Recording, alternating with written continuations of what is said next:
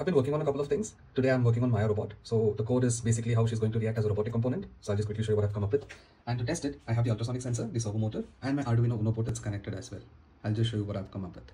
So welcome again everybody. I just want to show you something really quickly. So you can see that I have my entire setup now. So this is the Maya you got to look at previously, right?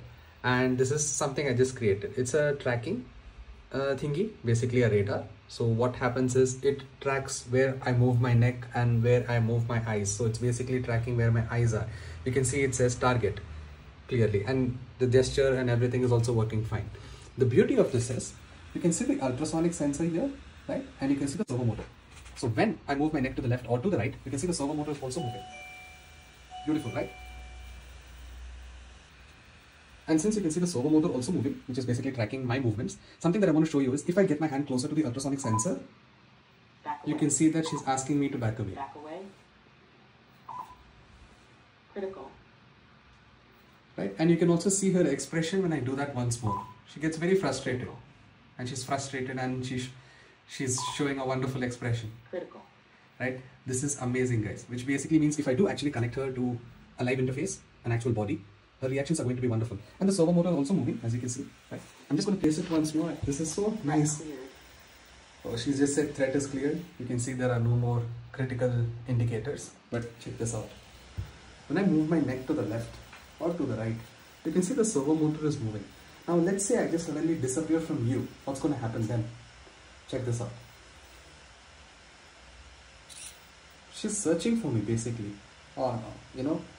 So she just knows that I'm not here anymore. So she's looking to the right, which is where I've actually disappeared into as per the camera.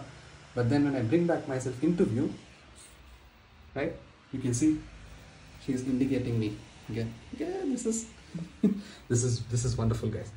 And the tracking obviously is also working. So when I'm very happy, check this out. She's also showing her expressions there, right? So this is wonderful. And a couple of updates will come into picture. So something that I just want to show you guys while this is happening is I have something called an operating system AI. This is still under testing. There are so many things I need to understand about this before I can actually show you. But I just wanted to show you the robotic feature that I just created, which means I have an actual working interface. So I'm going to test many more things with the interface, obviously. But I hope you guys are enjoying it. Let me just frustrate her once more. You can see her expression there. It's very cute.